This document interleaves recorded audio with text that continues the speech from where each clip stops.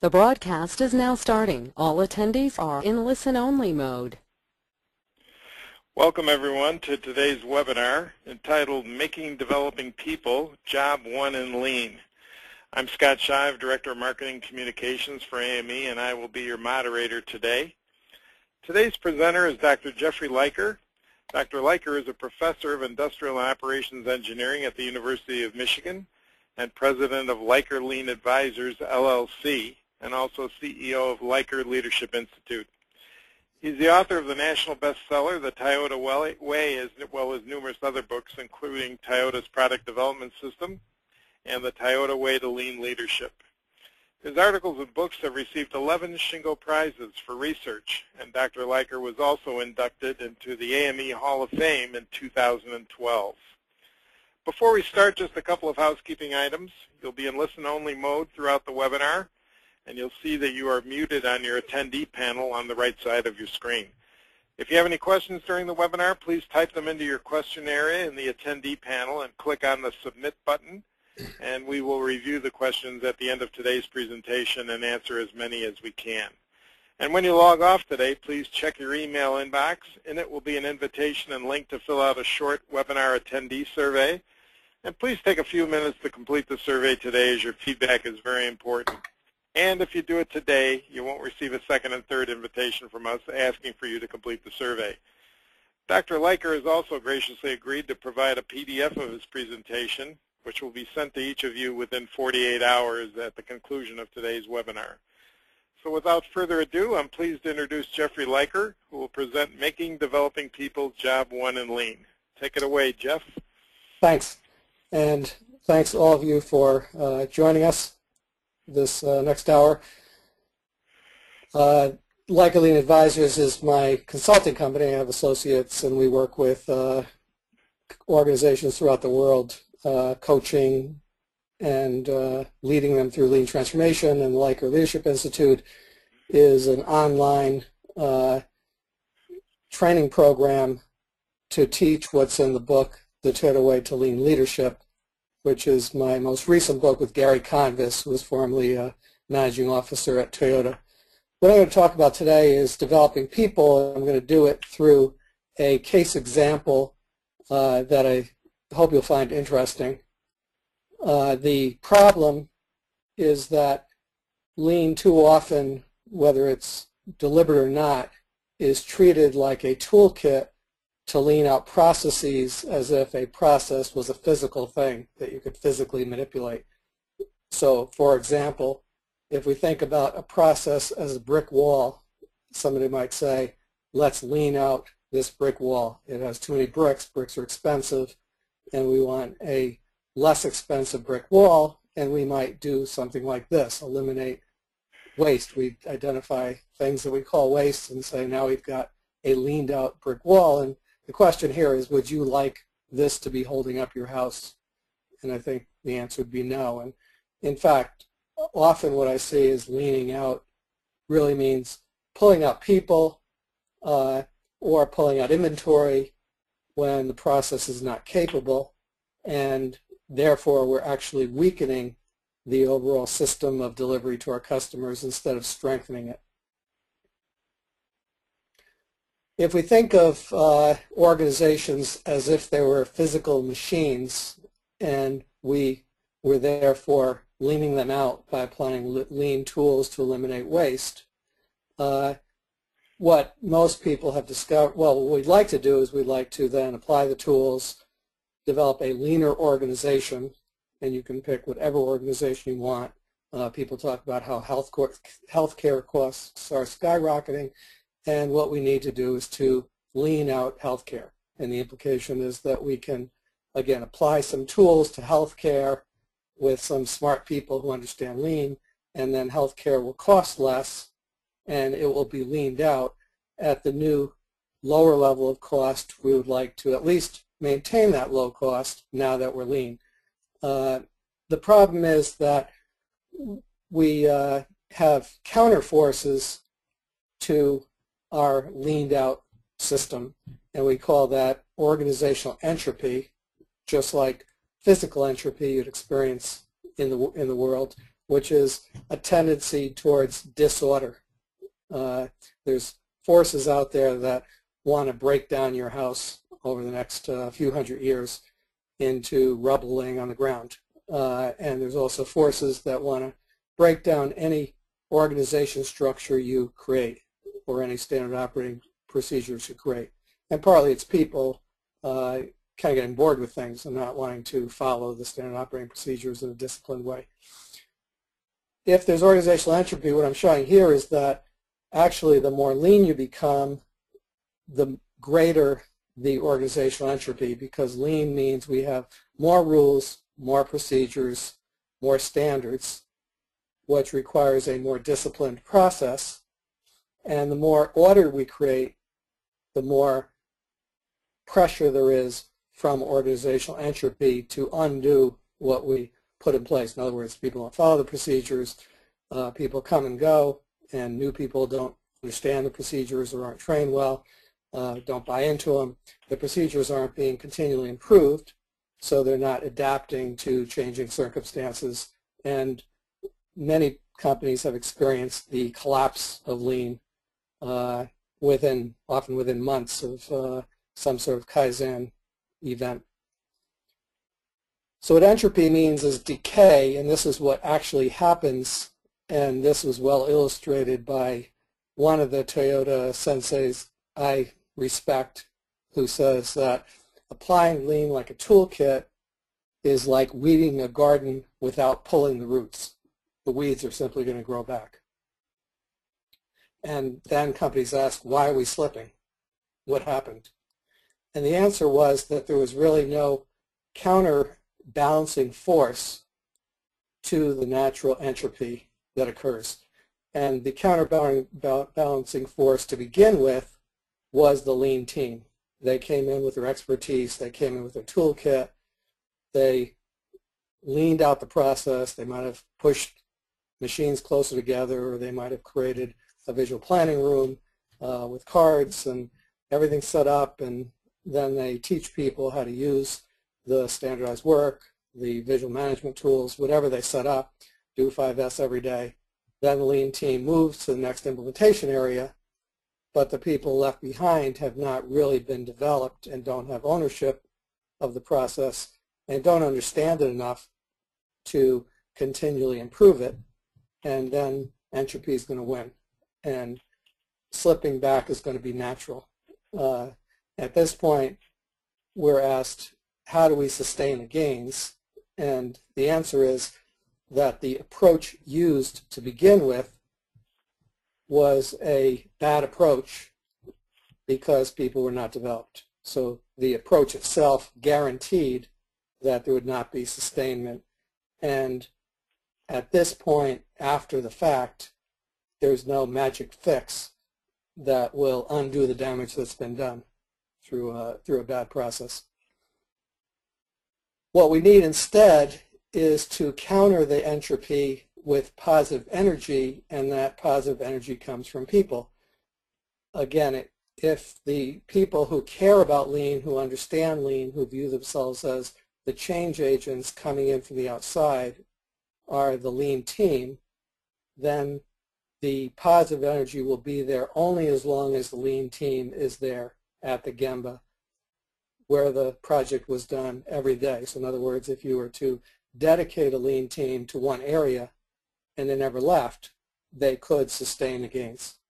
But obviously that would be expensive, and companies don't want to do that. They want to spread lean beyond the initial area that the lean team is working in.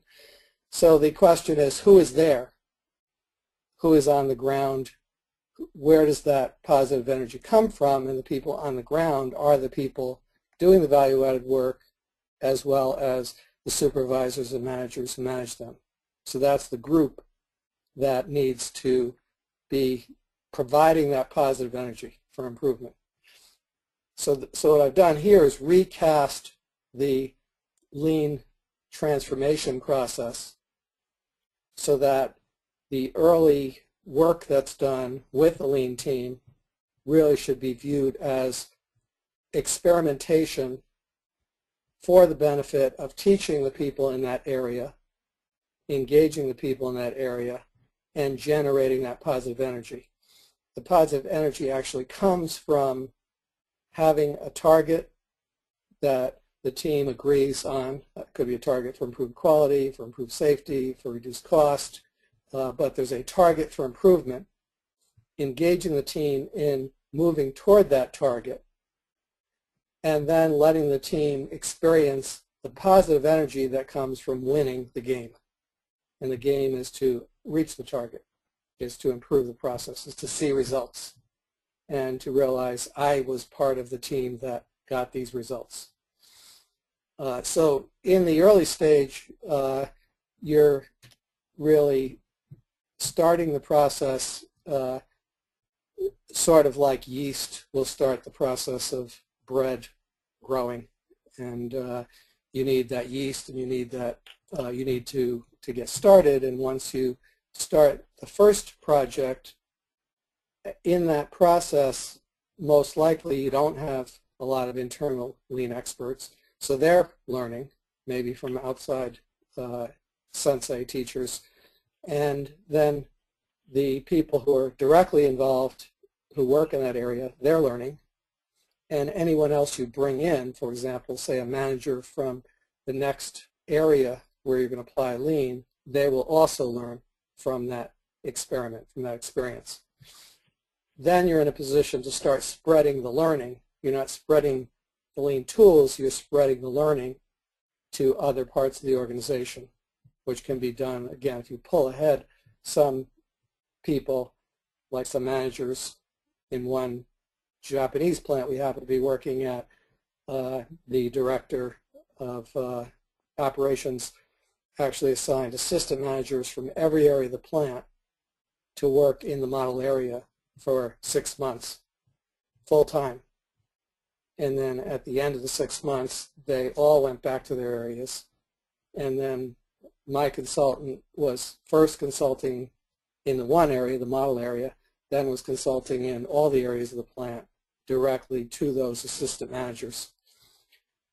And then the next step is to develop some stable base of ownership and skill and knowledge at the work group level, and that's what's called the daily management process, or Toyota now calls it the floor management development system.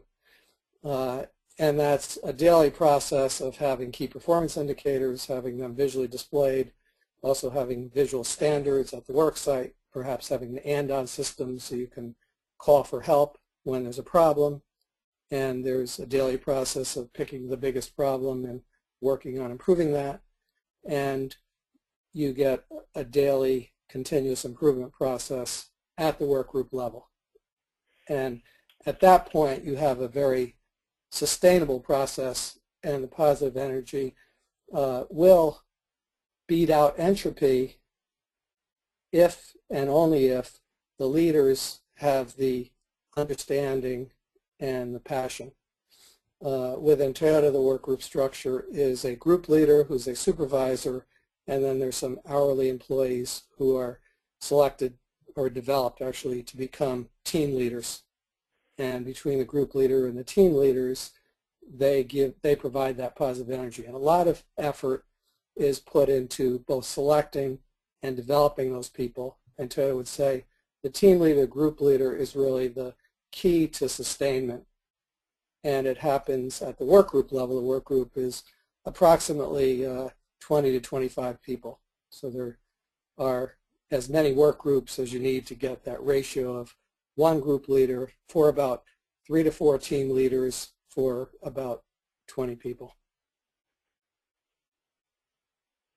We all know personally from our own experience that as you age, your body is decaying, and now it's become pretty clear that there's 2 ways to combat that: eat less and exercise more. And what we're doing when we work out is we're working to arrest the entropy at the root cause. You don't get to the root cause, for example, by taking diet pills, but you do get to the root cause by exercising in the proper way to actually develop your muscles and develop your body so that it develops faster than entropy. And again, eventually entropy will win with our body. With organizations, new people can be developed as successors as other people age, so organizations don't have to die. Okay, this is the case example I'd like to talk about, and it was a unique experience I had 2 months ago. I was in China speaking, and I stopped in Japan, and I wanted to see interesting new things that Toyota was doing. And one of the things they set up was a visit to their Honsha plant, which Honsha means headquarters, and it's right at the same place where they have the Toyota Motor Corporation headquarters. And this happened to be, what they showed me happened to be a forging plant that kind of bangs out metal engine parts, like say a cylinder head. And this plant had in it one of a tiny number of people who are given the title of Senior Technical Advisor, which is really the highest honor within the Toyota production system in Toyota. Mitsuru Kawai-san was a direct student of Ono. He was actually hired in through Toyota's technical high school. They have their own high school. It's a public high school, but they have a high school in Toyota City, where Toyota is. And they develop people in the high school both for a craftsman track where they learn to work with their hands and very basic skills like repairing machines or grinding or making dies. And then there's also a college track. He was on the craftsman track, and he was hired in as an hourly production worker. Ono saw something in him, took him on as a student. And again, that was 50 years ago, and Kawai-san's been working at Toyota for 50 years, and at this particular forging plant for 40 years. He's not the plant manager, but he's the senior technical advisor, and he's got the run of the plant. And this plant has become a model for the Toyota production system. Interesting, he said that in his 50 years, actually the 40 years that he's been at the forging plant, he's had the same productivity target every month, which is 2% productivity improvement. And he was explaining that means that at the end of the month, whatever he's achieved, he goes back to 0, and the next month he has to work to achieve 2% all over again. Now, one of the ways he's done that, and the plant has become very profitable and very productive, he has used a lot of automation. At first, he was doing it, it was a primarily manual process, and he was doing it through labor productivity, and eventually he kind of reached the limit of that and began to use automation, which has obviously changed and advanced over the decades. When we talked to him, he said he realized as they're automating that they had a serious problem. And the way he explained it with the automated line, rookie team members think you push a red button and a part comes out. He personally and the people who are older grew up when the process was still manual, and they had learned how to do forging with their hands. When the process became automated, they still understood forging, and they knew what was happening inside the machines. But newer members, engineers and workers, maintenance workers and production workers, they didn't know what was going on inside the box surrounding the machines. So they just push a button, and every few minutes a part pops out. And he said that what they really need to learn is how to apply the Toyota production system to kaizen automated processes. A lot of the examples of TPS that people hear about, and a lot of experience with TPS in plants really is in heavily manual jobs. For example, in final assembly in Toyota, there's a lot of work to take out seconds of labor for a given process, and then eventually get a minute worth of work so you can balance out a process or have one less person in the operation. That doesn't make sense in an automated process. So he identified the problem as a gap between the need to understand the Gemba and learn to see waste even inside the automated process, even in the process of machining and then moving parts automatically from machine to machine, and the current understanding of these rookie team members who didn't grow up with that experience. That was the problem we saw. And notice this is, so again, somebody taught by Ono, and what he identifies as a problem is not a problem with leaning out anything. It's a problem with people development. He's not satisfied that he personally has plenty of knowledge to go around and lean out these automated processes and direct people to do what he tells them to do, because he's been there for 50 years and he knows that he's not going to be there for another 50 years.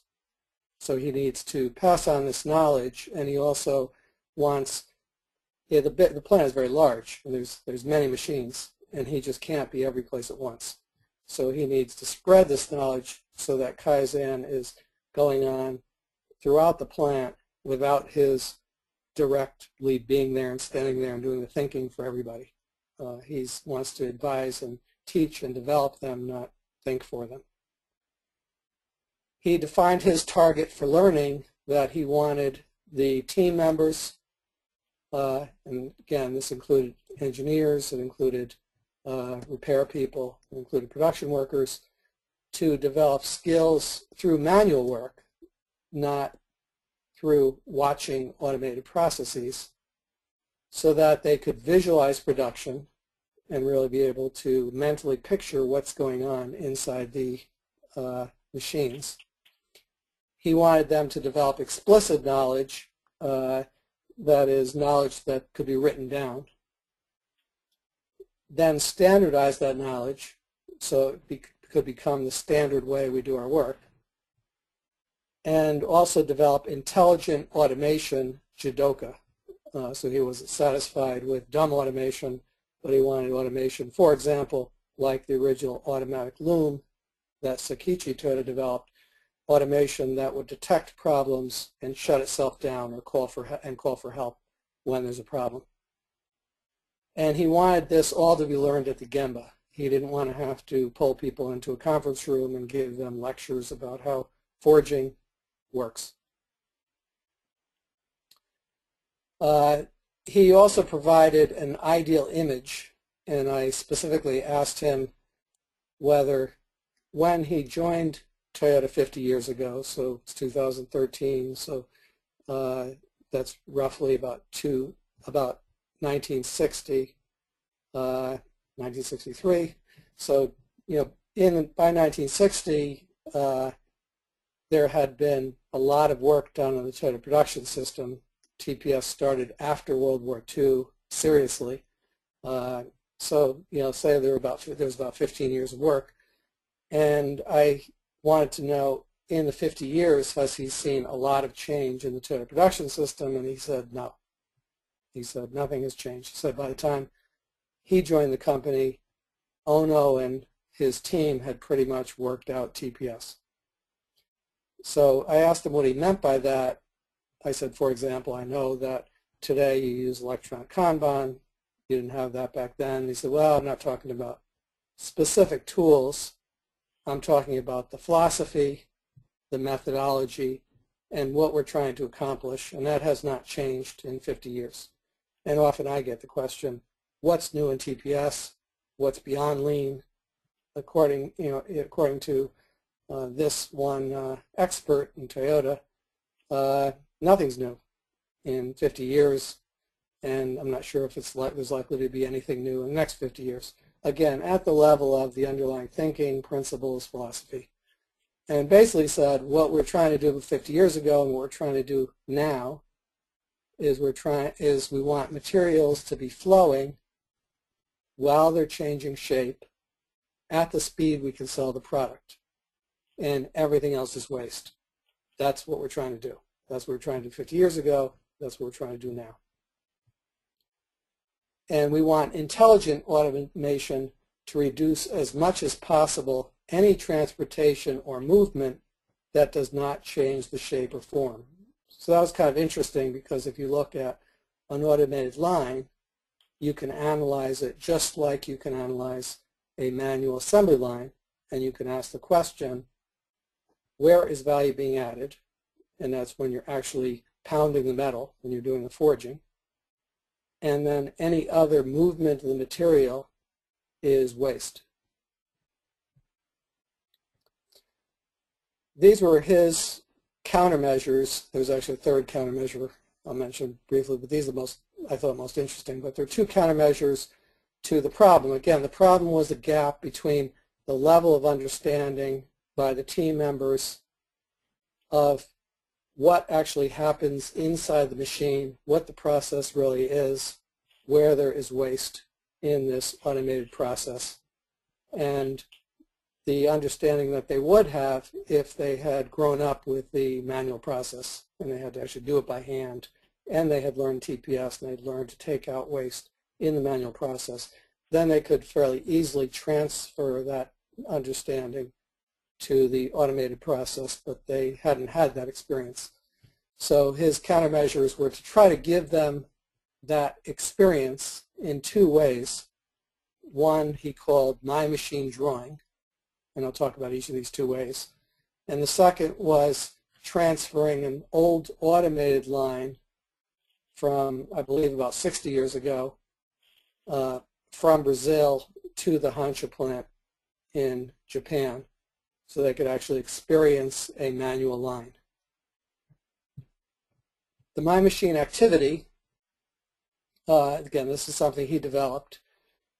He asks the worker, and the worker, again, could be a young engineer, it could be production, it could be maintenance, but he asks them to handwrite a document describing how the equipment works. So they have to take off the outer metal so you can see what's happening inside the machine, and they have to, in detail, watch the part move, the material move, and document what's happening second by second by second to that material, and document the actual production process of forging as well as the movement of that material to and from different work centers.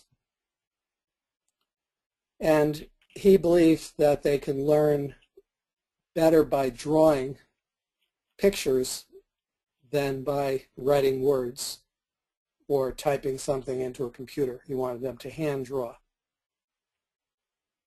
And then the other thing he did, which was very clever, is that he had the working level people doing the drawing, and then as they were doing the drawing, he instructed them, when you have a question and you don't understand something, ask the supervisors and managers. He knew full well that the supervisors and managers often didn't have a deep understanding of the process either, because they were hired after it was already automated. So the fact that the supervisor managers knew that they were going to have to answer these questions from the young worker meant they were motivated to learn and understand what was happening inside the process. These are examples. It's fairly unclear or fuzzy, but these are examples of the drawings, and the fact that it's not very clear isn't that important, but I think what you can see is that there's a lot of detail, and that these are hand-drawn, and there's a ton of detail.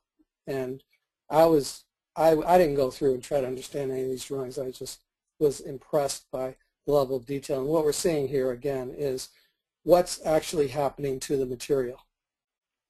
The definition of TPS he gave was to change the shape to the desired shape of the material as it's moving through the process at the rate of customer demand without waste, without any interruption in flow. And they're documenting step by step the process in great detail, and they're seeing the waste. And then what he had them do is to identify sources of waste. One source of waste was quality problems, defects, which led then to rework. And he asked them also to then improve the process based on what they learned from the drawing, and then actually physically make the changes to the equipment. And part of those changes were to actually shrink down the line as they solved problems, and they saw that there was, say, extra work in process inventory, or the distance between processes were greater than it needed to be. He wanted them to move things closer together and also physically change the automation process. So that's kind of unusual in my experience. Typically, the equipment is purchased, and this equipment had the names of vendors on it. And it's often designed, built, and installed by the vendor. And then your company becomes the manager of that vendor. So you need a change, and you ask the vendor to make the change. And you depend on them for improving the process. In this case, the Toyota people were actually rebuilding the equipment and taking ownership of the equipment. What you see here is the quality defects. At the beginning is when he first started the My Machine activity, and then you could see over time a very dramatic change in defects. And obviously there's limiting factors of you can't go below 0, so they got pretty close to 0, and the improvement has stopped, or it's slower. But anyway, this was, again, a result of this relentless focus on the detailed movement of material, and whatever was an obstacle to the vision of perfect flow without interruption. Okay, the second approach that he used was to rescue old manual equipment from a plant in Brazil, which was one of the first plants that was put in Brazil. And again, I'm not positive of the date, but I believe it was in the late 1950s. It was in the period when TPS was really being formed by Ono and his team. And okay, so actually we do have the date. So it was 75 years old, so 25 years before he joined the company. And probably they had an assembly plant there, and their volume was very low. And they put in a manual forging plant for the engines. And because the volumes were low, this had to be a low volume plant that makes a large variety of different parts going through the same equipment. The problem was that when they set up this plant, they quickly became discouraged and believed it wasn't cost effective to have such a low volume plant in Brazil. They even talked about closing it down. And Ono got offended and said, there's no reason why we should not be able to do low volume, high variety production in Brazil and make it profitable. We just have to work hard at it and use TPS. So he took the challenge personally, went to Brazil, taught them about tact, flow, intelligent automation, Junka, how to level the schedule and make a variety of different parts on the same line. And the plant ended up becoming kind of a model for TPS in a machining type process. So this was kind of known within Toyota, kind of a famous line. But at some point, they decided enough was enough. It wasn't cost effective to keep this small plant open, and they decided to close that plant and build a bigger plant. And again, he rescued this plant and brought it to the Hansha plant because he wanted to have a training ground for basic forging. So what he was able to teach using this line from Brazil was the use of smaller, more flexible equipment. It was very primitive, 75 years old. It was highly manual. And he could demonstrate true one-piece flow with very simple mechanisms. And he said TPS originally was without any spending, without any dollars, we're going to use our wisdom to do kaizen. And he wanted to teach people in the current modern automated plant how to return to the basics of a manual process in order to envision the best way.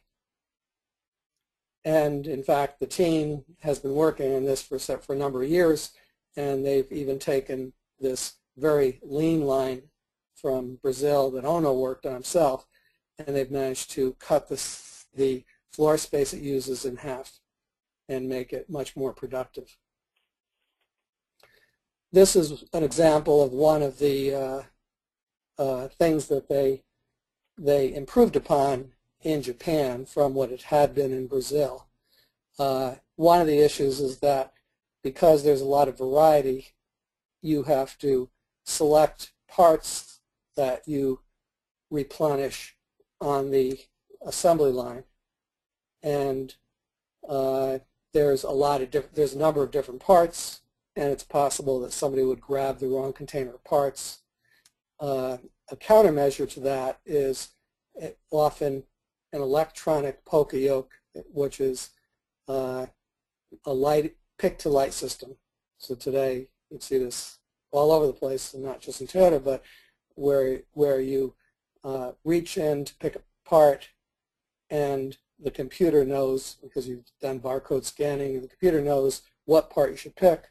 And if you break the wrong light curtain with your hand, then maybe a buzzer goes on, or maybe you can't pick the parts, they get locked out. They needed a system like that, but they, again, were told you can't spend money. This is a very simple line. In fact, one thing I should have said is this line actually runs and it makes parts for Toyota. It makes low volume parts. It makes very old service parts, and it does make a lot of variety. So what the team came up with as a kaizen was what they call a key kanban, and that is that when you use a particular part on the line, you send back a kanban, and you see that I'm pointing to this metal kanban that he's inserting with his white gloved hand. And then he inserts that kanban into a slot, and then he pulls it, and then the correct cover opens. You can see the cover for that one part is now raised. So he pulls it, and that pulls up that cover, and those are the parts you should be delivering to the line. So the kanban serves both as a signal, replenish me, replenish part number 8C, and then also when you physically put it in, it opens the right door to the right parts.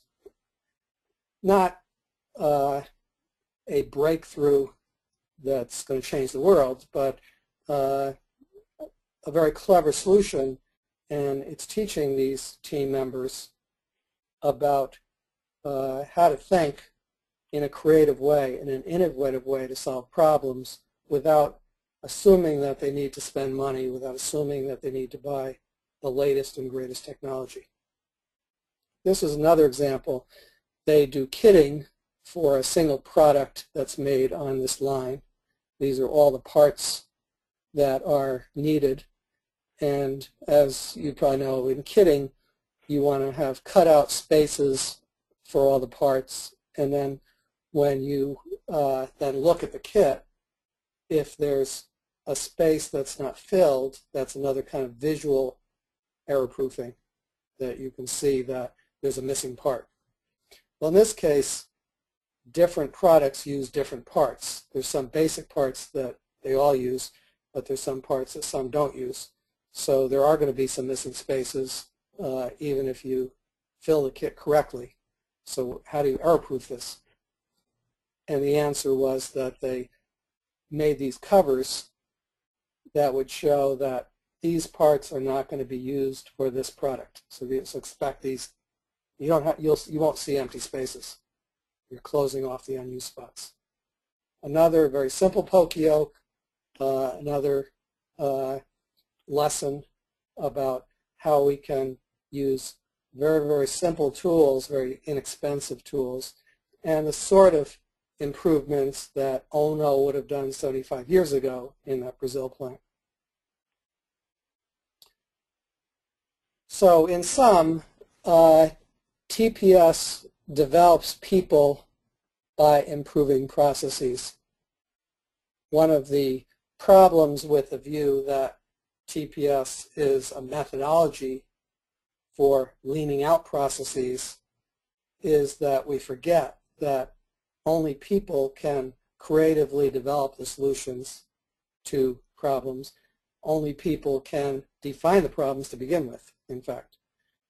In the process of defining the problems, clarifying them, prioritizing them, finding the root cause, coming up with countermeasures, checking to see if we've in fact solved the problem, taking further action through PDCA, that's how you develop people, and that happens at the Gemba. It happens by actually improving processes, not by talking about process improvement in a classroom. There's a special challenge of developing people in an automated process, and I personally have consulted to a number of process industries like the paint industry and the food industry, and they're sort of at wit's end because they have seen all these lean tools, and a lot of them, like a Yamazumi chart that shows the level of workload of a person compared to the tact, a lot of these don't apply to them except in a small number of jobs because so much is automated. What do you do? And the answer is that you still do the same thing, which is you improve the process, you eliminate waste at the Gemba, but what you're doing is improving a machine equipment-based process instead of a human process. A robot is doing what a human does. A transfer press is still transferring material. A forging machine is still supposed to be doing forging, and that's the only value-added work. But when you look at a forging line, there's a lot of other things happening besides value-added work. And the way that in this one plant, they taught people how to improve an automated process was through getting them to draw the process in great detail, identify waste, make improvements physically by changing the automation, by having to rebuild equipment, by moving equipment around. So it involved manual tear-downs. Now, manual tear-downs was another thing, is that they also in the process, for example, of doing preventative maintenance, if you manually tear down the equipment and then build it back up, as you're tearing it down, you can understand in detail what's happening with the equipment. And then you can rebuild it in a leaner way using, again, your creativity and innovation. He also would have them manually, do the process by bringing a manual line from Brazil to Japan. And it's turning out that his people in his plant are getting some of the best training in the company, in Toyota, in the world in applying TPS to automated processes. And now he's beginning to send the people he's trained to other plants to teach them how to apply TPS to automated processes. And other people from other plants are beginning to come to his plant. It's becoming like a basic TPS university for automated processes. So really what he's done, what he did when he rescued that equipment from Brazil is he was building his university. He was building his simulation, except instead of Legos, it was an actual process, and they're using it to produce real parts. and they're building to tact, and they're leveling the schedule, and they're doing all the things we try to do with TPS. So this case illustrates that lean leadership really starts with a core set of values that obviously this man learned deeply in his 50 years at Toyota, starting with his training from Ono. The true north values of Toyota are stretch and develop people to creatively reach a goal, and that's what he was doing through the My Machine activities. That's what he's doing through having people work on that manual line and make improvements, do kaizen to that line. And he's had this goal of 2% productivity every month for his whole life and most of his career there. And he's been developing that entire time. Systematic problem solving never ends. They could have taken this line from Brazil and assumed since Ono worked on it, it must be perfect. But in fact, there was lots of opportunity through systematic problem solving to improve it. And they could have assumed that the vendor equipment was the vendor equipment and they couldn't do anything about it. They had to use it the way it was designed, but they didn't. They've been systematically working to eliminate waste in the automated equipment. It has to be done at the Gemba, where you can observe and understand the actual situation. It has to be done through teamwork. It wasn't enough to have one expert in the plant, but he needed to develop individuals. It was my machine, it was not our machine. So each person got a machine assigned to them to draw, to work on improving, and that was to develop individuals. And then when they work as a team, you have exceptional individuals working toward a common goal as a team. And finally, the respect is to view people as an appreciating asset worth investing in. And this was quite a major investment, for example, even in just the many millions of dollars of moving that line from Brazil, a line that many would just scrap and do this as a teaching tool to develop people. The model that I developed in the Toyota Way to Lean Leadership with Gary Convis starts with self-development, and he had to develop himself as a sensei working with Ono, and Ono would never answer any questions. He would never tell you anything. He would just ask questions. He would challenge you. He'd grunt. He'd moan. He'd yell. But you had to develop yourself. And that's through repeated cycles of PDCA. And now he's allowing the people in that Hansha plant to go through their own repeated cycles of PDCA. And he won't give them the answers. He just gives them the problem and the opportunity for self-development. And then when you spread this to the point where the team leaders and group leaders have this understanding of how to improve a process, how to see waste, and how to coach and develop others, then you'll develop a daily routine of kaizen, which then becomes self-sustaining. At that point, you can use something like Hoshin Kanri or policy deployment or strategy deployment, whatever you call it, to align targets and goals from the top of the company to the very bottom of the company. But it all starts here. It starts with individuals developing themselves through repeated cycles of PDCA. And PDCA requires all the steps. You have to plan, and the plan is not simply a strategic plan at an abstract level, but it's an actual clearly defined gap between where we are and where we want to be. That gap is analyzed to understand the root cause, to formulate countermeasures, to develop plans for implementing the countermeasures, and then you try it. You go to the Gemba and you try it. You monitor your progress, modify the plan if necessary. You learn from trying, from doing. And then what you learn, you then put into practice through another step of first standardizing what works, but then identifying the next set of problems to be worked on. So PDCA becomes a wheel that never stops spinning. And the way Ono put it was observe the production floor, eliminate the preconceptions in your mind when you're observing, try to get to a blank mind where you're just looking and asking what is happening and why is it happening this way. And what you're trying to get to are root causes, not root people, not bad people who are lazy and no good and don't want to learn. So you want the 5 whys, not the 5 whos. And what leaders then do at the workplace, which this leader was illustrating incredibly well, was how do we make the process visible, even if it's automated, even if it seems to be hidden from us, how do we make it visible so we can see the problems, then start to think, how can I improve, how can I improve, how can I improve?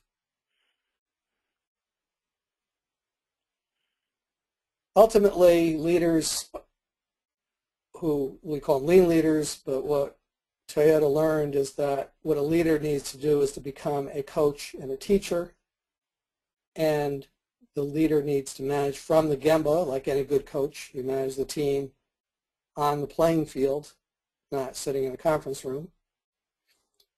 The teachers and coaches are teaching the technical skills on how to do a job. You have to understand foraging, and you also have to have a PDCA mindset. You have to understand each person's strengths and weaknesses so you can figure out what the next assignment that will develop that person should be, and then break down tasks to give people the right assignments for them personally that are achievable and challenging. You can get farther by questioning people than by telling people. Once you tell people, then they become obedient listeners and they stop thinking. And this all requires trust. For example, you have to have trust as a worker that I'm not kaizening myself out of a job. So basically what we're talking about is living the values. And you can phrase the values however you want within your company. They don't have to be phrased exactly in the Toyota way, but they do have to include the basic ideas of leaders as teachers, of the spirit of challenge, of teamwork, of managing from the gemba. So there's some kind of core beliefs and values that are really not that are really not optional if you really want to become an excellent organization. So that's my summary, and again, what I wanted to share with you was what I thought was just very inspiring when I saw this, the Hancha plant, and what a student of Ono was doing to make a very large investment in developing people. And I'm ready for any questions.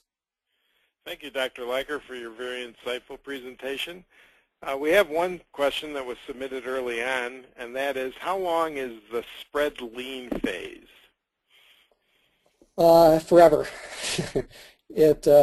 Because the problem is that things change.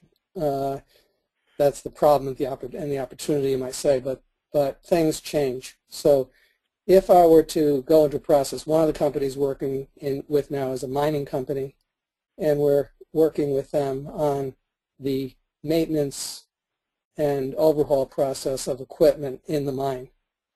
And one of the things they started with on their own, and we're going to continue with, is they developed a preventive maintenance cell for changing tires, which can be like 12 feet tall. And they have developed a really nice process with carts, and there's parts in the carts, and it's a shadow box, so you remove a part, and you'll see that you're missing that part.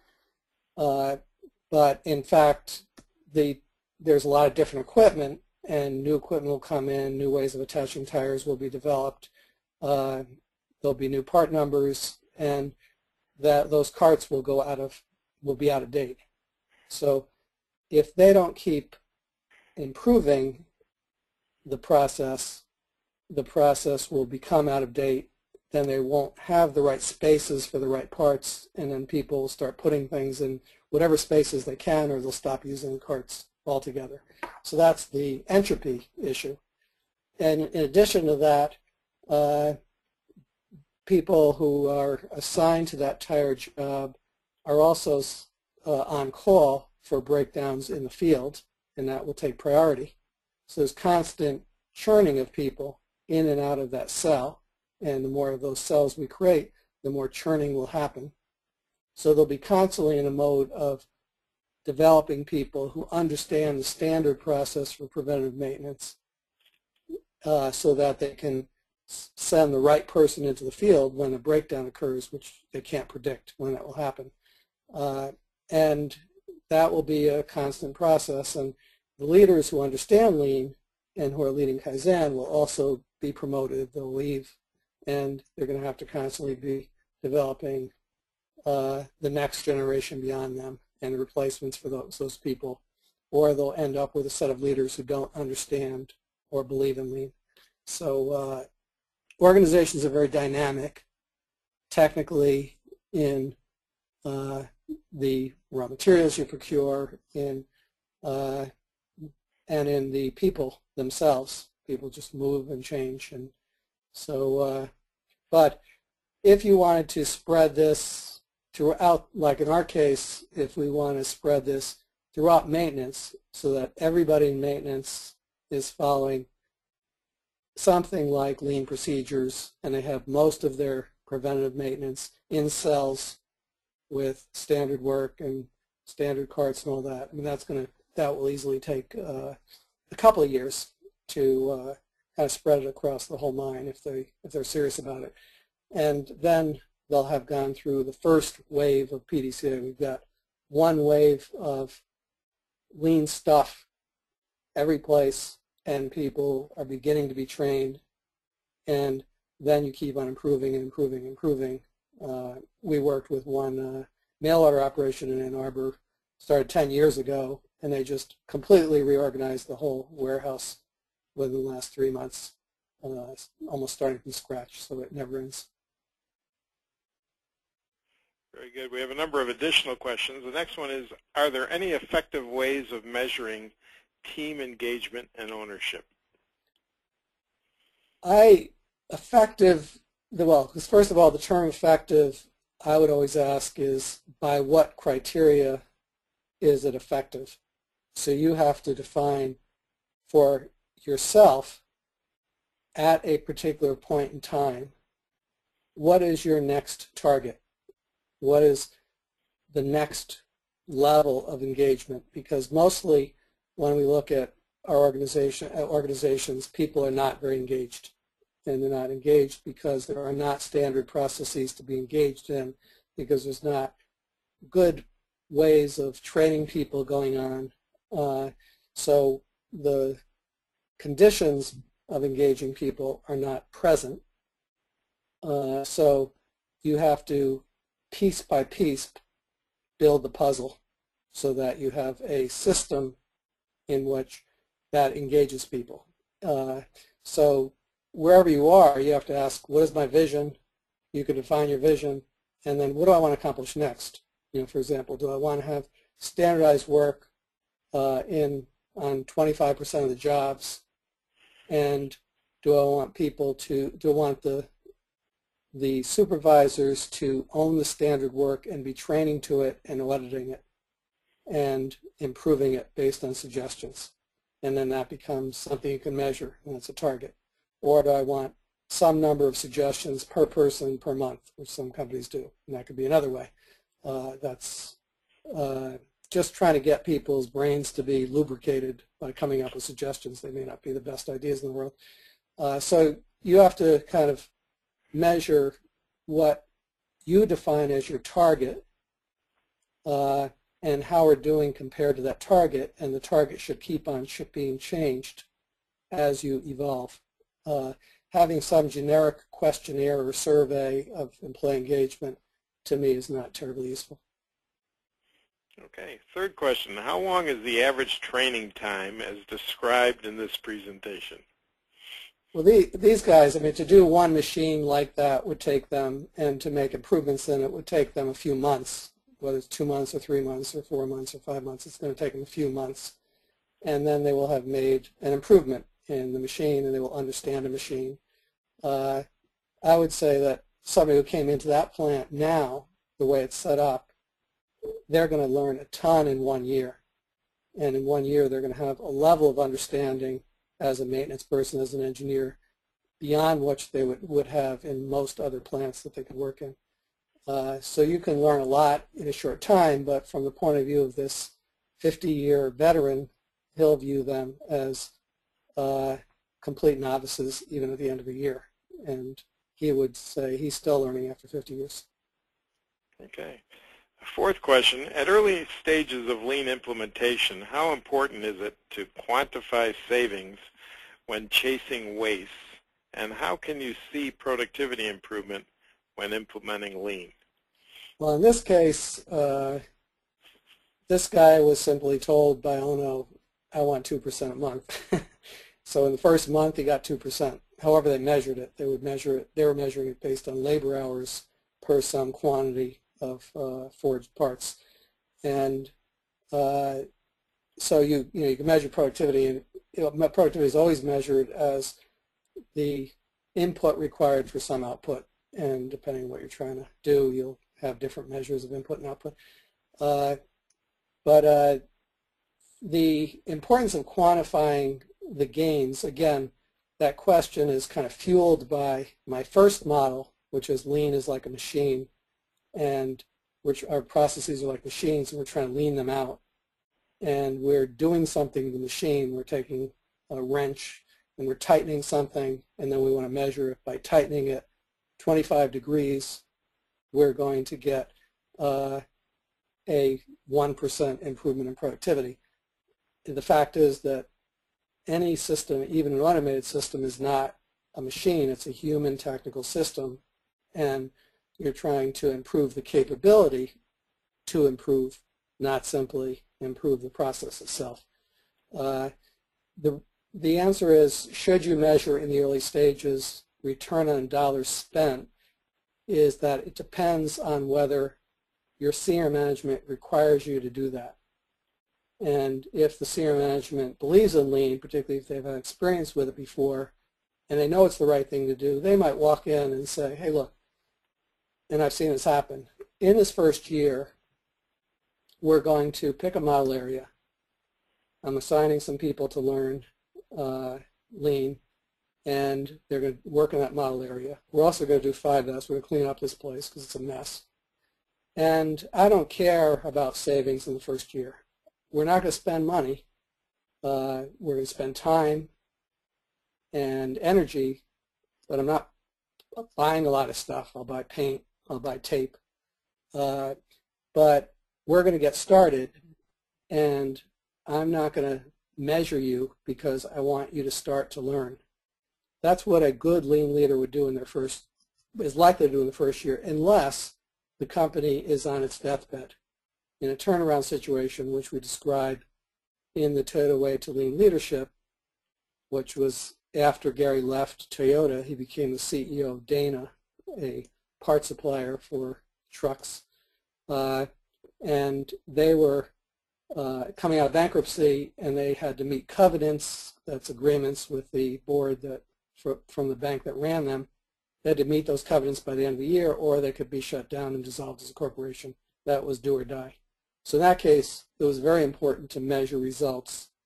They didn't have to measure results attributable to lean. They just had to measure results so that they could save the company. And the lean projects had to produce results. So that was a particular situation. So it really depends on the situation you're in. In the ideal situation where you were not on your deathbed, the company's healthy financially, and you have senior leadership who believes in lean and understands it. In other words, the way I put it is they want excellence and they're not satisfied with mediocrity. In that case, they're going to view the first year as getting started and beginning to develop the know-how for improvement, and whether it shows up in the bottom line of the company or not won't be all that important in the first year. All right, one final question, and that is it possible to get copies of the My Machine drawings? No. I mean, I have what I have, which is the photos, but they're in the presentation, but I didn't ask for copies of the drawings, and Okay. I don't have them. Well, thank you again, Dr. Leiker, for your presentation today. This brings our webinar to a close.